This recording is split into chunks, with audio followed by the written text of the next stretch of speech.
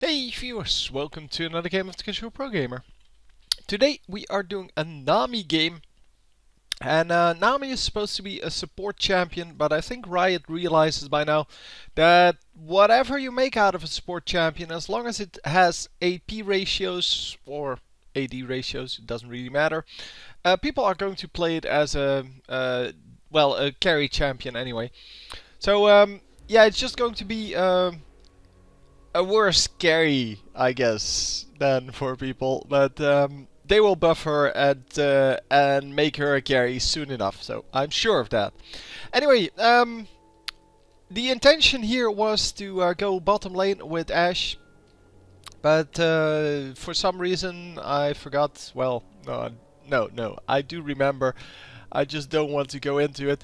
She is going to go top lane, and yeah, we're going to go bottom lane at first, but yeah, we will see that there are two champions top lane, and that's why she has to go top.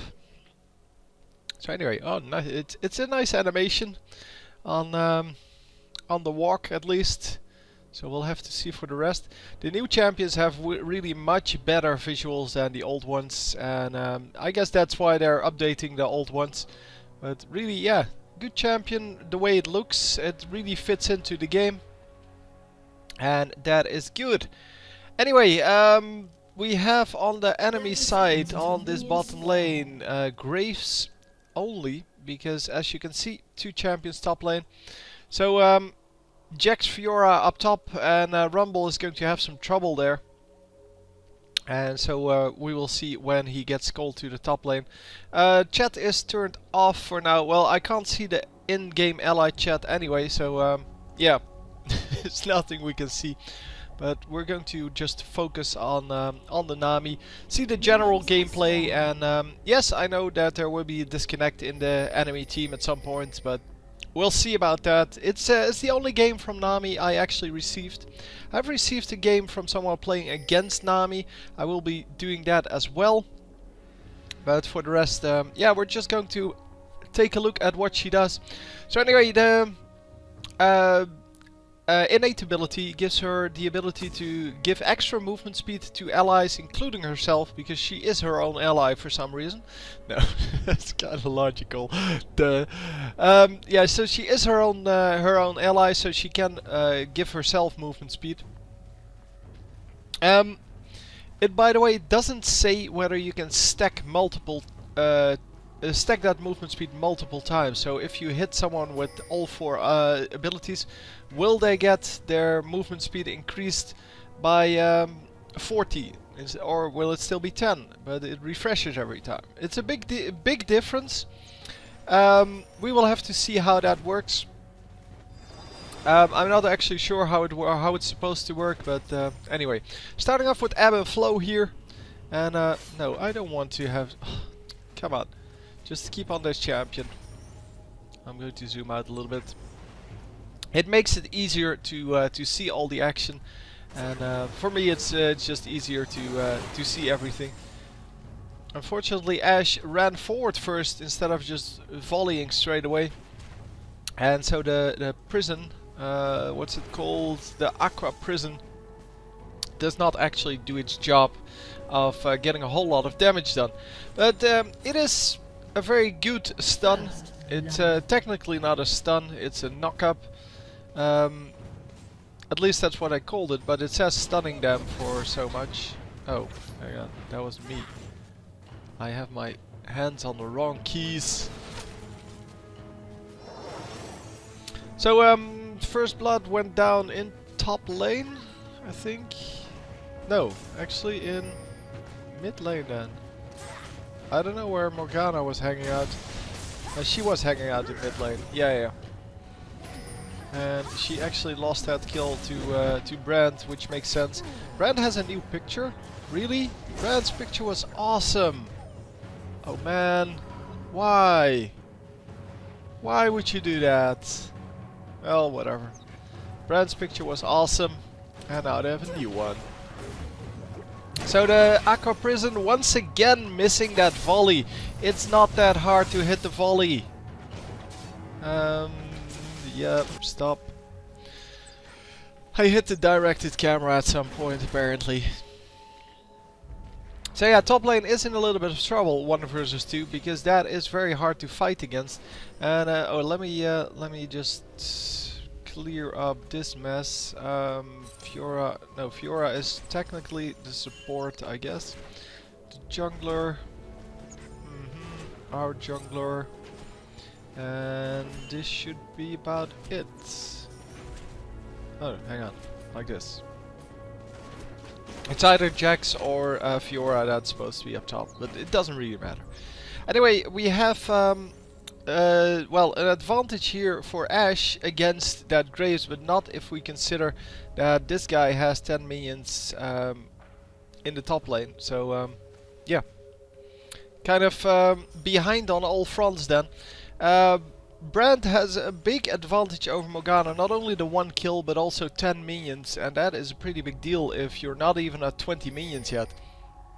So yeah, we'll have to see how that works. And yeah, we currently have gone top. Yeah, so that makes that top lane is now a 2 versus 2 fight, and as you can see, it's a lot more even now. And wow, a nice grab there from a Mumu, but wow, Rumble just keeps going in there, just keeps going aggressively into those enemies, and yeah, well, we'll have to see how that works out. Oh, it seems that Brand, I really don't understand why they keep updating pictures with these terrible head pictures. I mean, just make a separate head picture then. But this doesn't look like a head, right? I mean, I'm sure that if you pull up the entire the splash art, so the entire picture, that it looks like Brand, or it is Brand, but it just, yeah, kind of doesn't look like a head in this little picture to me. I mean, this is a head, and this is a head, and this is a head, and this is a head, but this not so much. I mean, the Morgana picture is one of the few that actually are really good. Well, it's a new picture with a really good head, so it's still recognizable as being like eyes and a mouth. The nose is most of the time just gone because of the small picture, but that's okay. I mean, Rumble, I really like that picture, by the way. Ashe, I guess, is, well, that's one of the old ones, because she got updated as one of the first ones, and yeah, they really did a good job of still making her recognizable as a person. Or, well, a champion, I guess. A head. Anyway, enough about that. We've seen the bouncing thing. What was that? That's the ebb and flow, right? Yeah, we've seen that a couple of times. It's a heal on one side and a damage on the other side. It does damage or heals 3 guys, and it bounces from enemy to ally. And yeah, so it's either enemy, enemy, or ally, enemy, ally. So you can get 2 heals or 2 damages, but never 3. And it will bounce to yourself if you're the only one there, which makes that, yeah, it is very useful to heal up, because if you can heal up yourself and then it bounces to your enemy automatically, that's pretty useful. I don't know what the range on it is though. I don't know if it has a range, because it doesn't say that it has a range, but... So the, oh wow, the damage and healing value is reduced by 15% each bounce. So you want to, if you want to do maximum damage, you would have to target an enemy first. I kind of expected it to do the same amount of damage and healing to everyone, but okay, sure. There is a little bit of a random factor involved if you have multiple champions. I'm not sure if it goes to the closest. No, it doesn't say, but no, it just says to a nearby enemy champion and to a nearby ally champion. And yeah, I think it's a really cute skill. It definitely allows you to do things that that supports need to do. Yeah, it does have a definite range because it didn't bounce onwards from here. Because she targeted the Rumble and it didn't target the Jax then. So yeah, I guess it does have a range. It just doesn't say. So we are going for, of course, the Philosopher's Stone, which is probably going to be the only item that support champions now all build. Because it's the only item that still does give you 5 gold per 10 seconds. Very good ultimate there from Jax, or sorry, Rumble. And is it going to be enough? Oh, it might be. No, don't run back. Don't run back. Oh man, yeah. He came out of that alive, but that was so risky because, well, he needed or he used his heal, but then kept running towards, or well, ran towards his enemy, making the kill for Jax pretty easy. But the heal apparently just enough to finish that, and that should not have worked. I mean, Jax should have been able to get that kill, and probably got out alive. But yeah, well, he didn't manage to. So that's excellent. Excellent work then. There's nothing else I can say. I mean, it was super risky, but I guess it was worth it. So yeah, we're going to just pick up some minions here with Rumble, and we are going to get a ward out. So this is obviously the new patch, so we can actually go for that new ward thingy. I forgot what it's called, with the refreshable wards, which is awesome. I mean, it is an awesome item. Apparently it only costs like 700, people said. So I was totally mistaken on the price, but I already said that I didn't think it would be that expensive. But yeah, well, it's 700 apparently to buy it with the 4 wards on it, and that is well worth it. Because you get 100 health off of it, and yeah, you get 3 wards. The problem is you can only place 2 at a time, and so there can only be 2 out at the same time, so not all 4. And that means that yeah, you can use it very well as a support. But if you're, for example, a jungler that wants to place out a whole bunch of wards, or if you're going in the late game and you want to have out a bunch of wards, then yeah, it's not great anymore. It's still a good item. I mean, you can still get 2 wards out with it. It's just not, well, the way you normally want that is to buy 5 wards and place all 5 of them in your jungle or in the enemy jungle, depending on where you want your vision. And here you can only buy 2 for your slot, so, or 3. No, you can upgrade it and then you can get 3 for your 1 slot in your inventory. But 3 is still okay, I guess. So we're trying to harass here a little bit. By the way, yeah, well, if you want to see the skills, I decided, yeah, you can watch the Champion Spotlight. Most of you do watch the Champion Spotlight. I'll go through them really quickly. I said here the movement speed boost. This is just damage and a stun. This one is a heal and a damage. As I said, bounces between enemy and ally. The Tide Caller's Blessing is... hang on. Oh, that's... yeah, that's extra attack speed and slow. Not attack speed, attack damage and slow. But it is magical damage, so...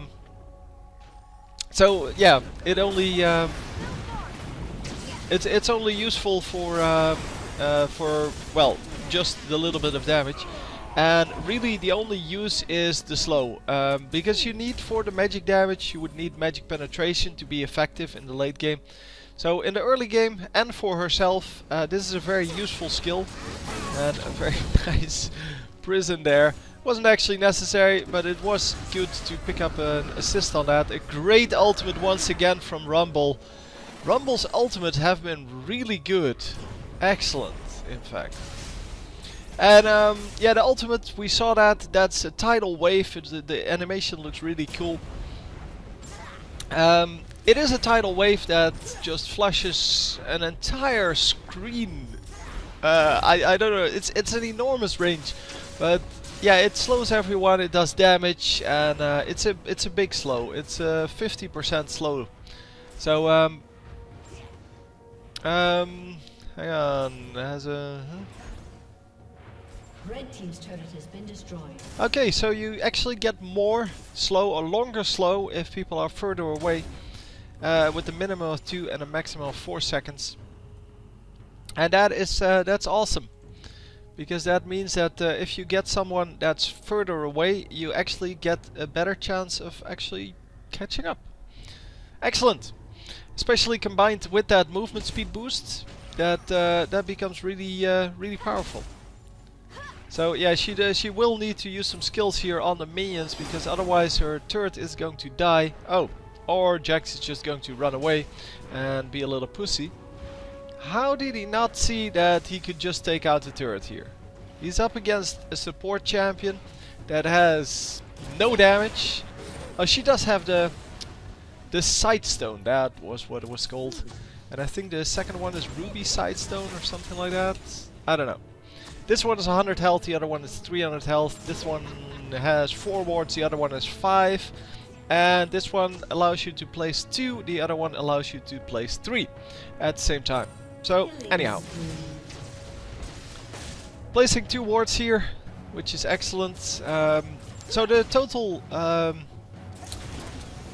package gives you 4 wards, which is 300 gold worth of wards. So assuming you use them as you would normal wards, I mean this, you would normally not do this with your normal wards. You wouldn't place 2 of them.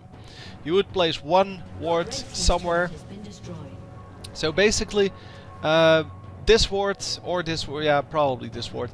This ward would normally not be placed. So if you use your wards like that, it is not, you cannot just say yeah, I got 300 gold from that item because I placed 4 wards.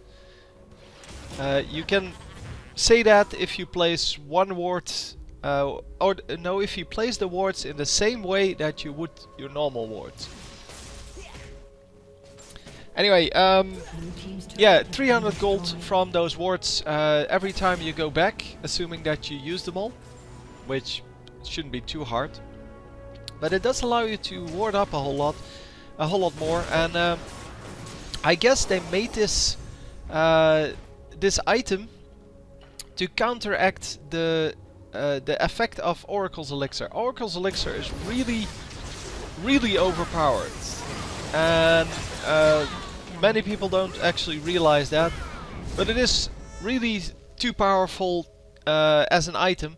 So making these kind of items with free wards, well, just like you had the free ward from Wriggle's Lantern, but making free wards basically reduces the effectiveness of that Oracle's Elixir, because if you have to buy every ward they take out with an Oracle's Elixir is 100 gold. 75 because you have to pay 75, 25 because yeah, if you kill a ward you get 25 gold.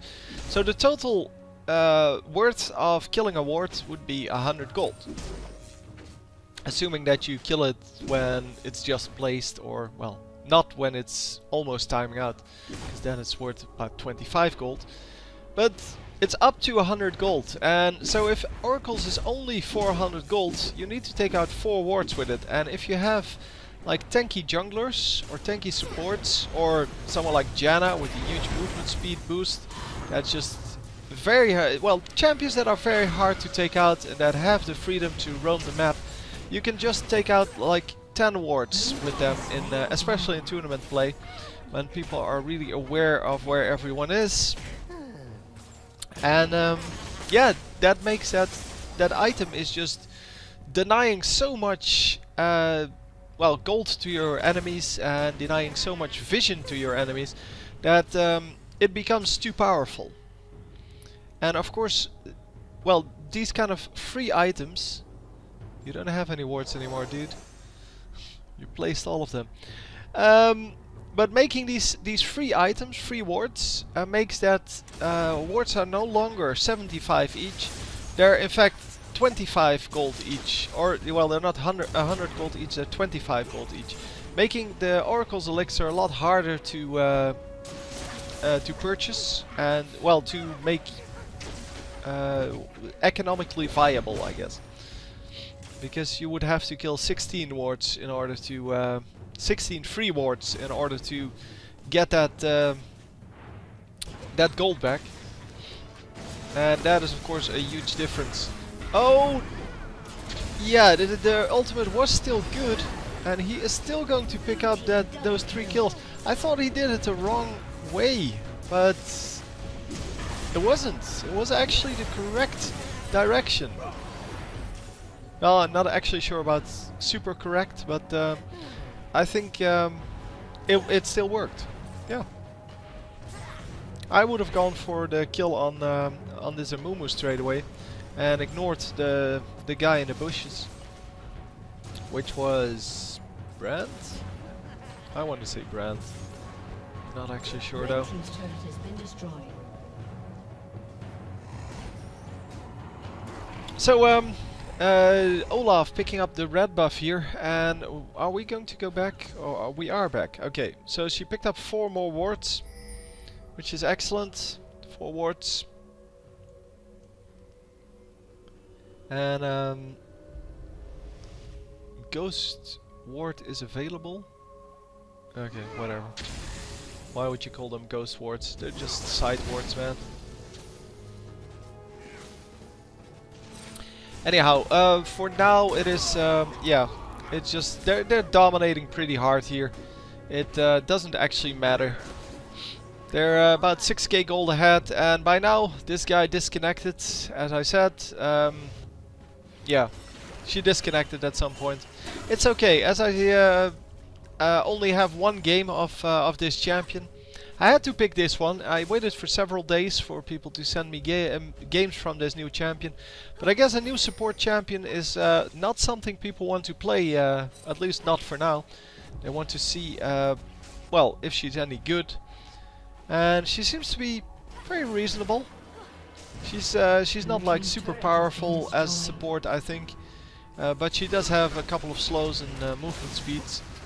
And a stun, which make her a pretty decent support. She's definitely going to be a lot more useful than someone who only has a heal like Soraka. But probably not as useful as someone like Sona, who has a heal and a slow and a speed boost and a stun. So yeah, Tarek, same deal. Tarek has a lot of support things as well, so he has a stun and an armor boost and a heal, and yeah, just a whole lot of good stuff. And yeah, I guess they want to go for with the support champions, they want to go for a whole bunch of those utility things. Yeah, if she threw in a spell there, he would have been killed. No, well, not killed, but she would have grabbed the raid, and she would have been able to at least do some damage to this guy. And she could see that he was there because of this ward. She can see up to here. Red team's turret has been destroyed. So it seems that we get another turret here in the bottom lane. Yeah, we're all just chilling everywhere, getting another kill here. And currently we are 209, so definitely a good score. And yeah, that makes for a really good first game on her, to see that she can actually keep the 0, well, this far into the game. Probably not going to die at this point anymore, unless she overextends. But so far she has been behind champions every time, and just, well, done her damage from a distance and done her supporting from a distance. Not really caring about the damage too much, because she doesn't have a whole bunch of damage. She has that. Oh yeah, this was my the item that I thought would be very popular. Mikael's Crucible. It removes taunts and fears and such, and she missed the removal of that stun. But that's okay. They still get a pretty easy kill here. And yeah, that's awesome.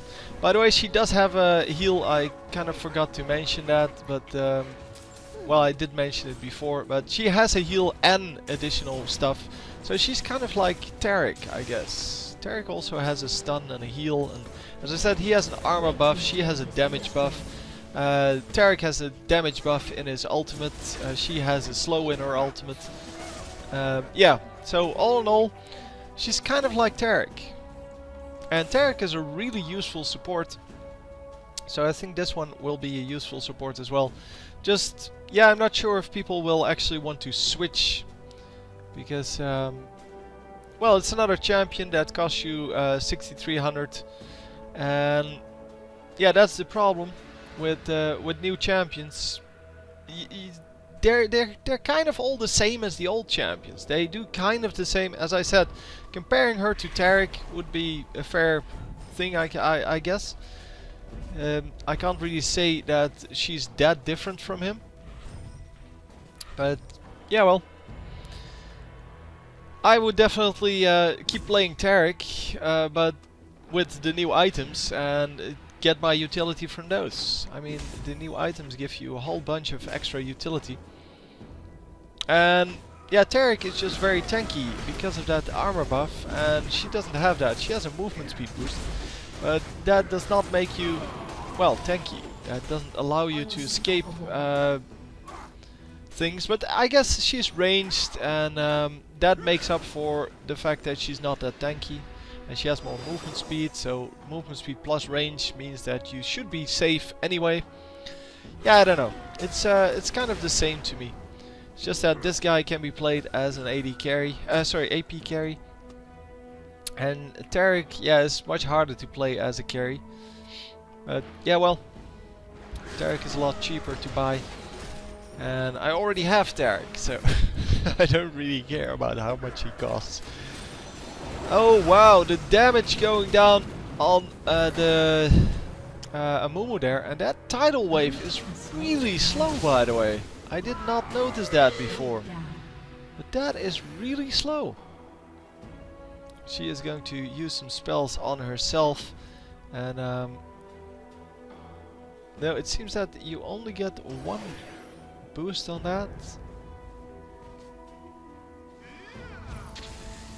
Nice flash. It wasn't actually necessary because she was full health, but it did prevent the stun at least. And oh, come on! You need to land this. No, run in, kill him.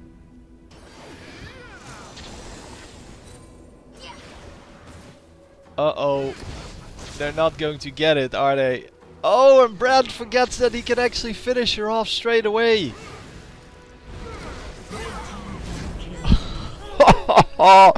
She could have had such an easy kill if she stayed in that fight earlier, and yeah, then Brand got an easy kill when she was over here.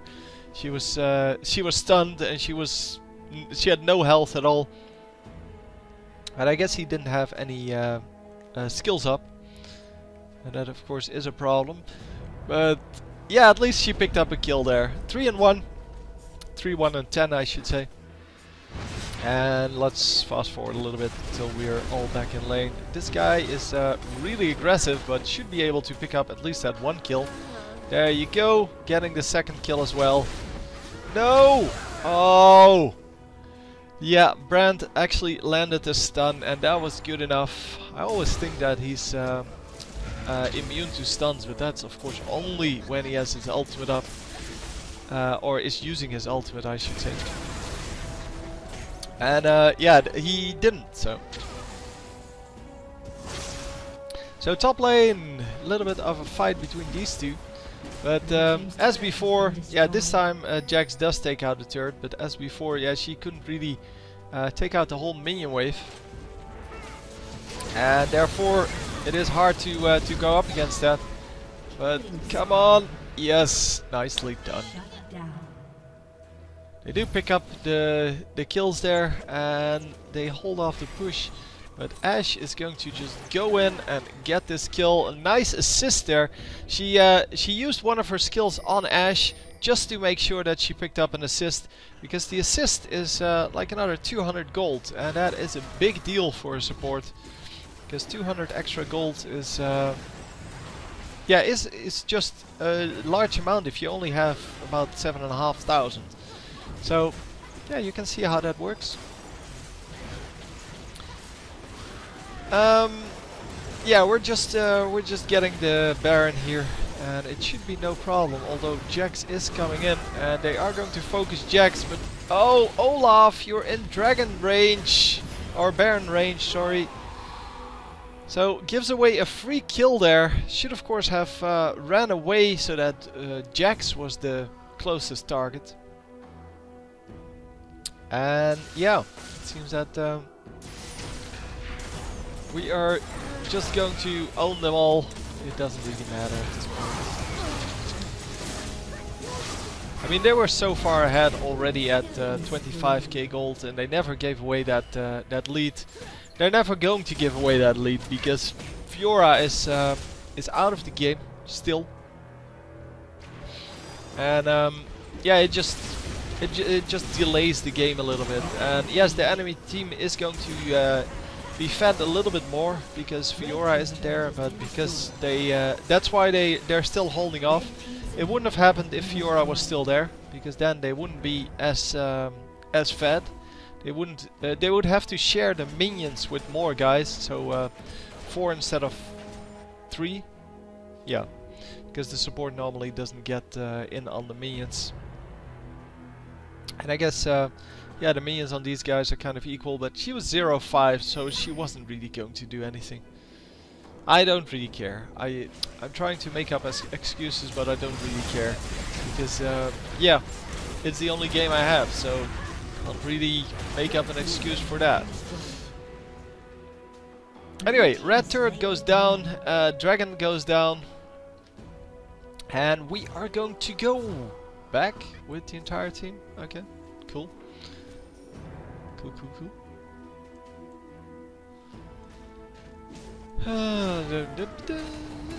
Going to grab a blue buff, and then going to grab a Jax. No, not a Jax. Okay, that's cool too. So yeah, our I forgot your name. Nami? Nima? Nami. Nami. I don't know what she's supposed to be called. I guess Nami. Nami. That's completely strange, but it is probably what she's supposed to be called. Nami. Oh, she gets the slow and the damage, but not the kill. Ah, that's a shame. The nice hourglass from Morgana, by the way. She almost got killed. She did survive. And she needs to get the hell out of there, because she's going to get sniped straight away. It seems that Fiora is back in the game. And I think Fiora and Graves are duo queuing, which means that I don't feel sorry at all. Because if you're duo queuing, then you should know, or well, you at least know that someone is coming back. And yeah, it's 0-5. It sounds more like a rage quit than anything else.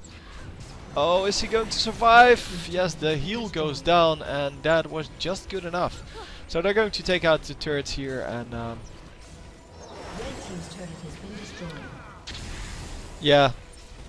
At this point, it's just a matter of just hitting that Nexus a couple of times. And they should be able to do that pretty nicely. Come on, just finish it off. There you go, first Nami game on the channel.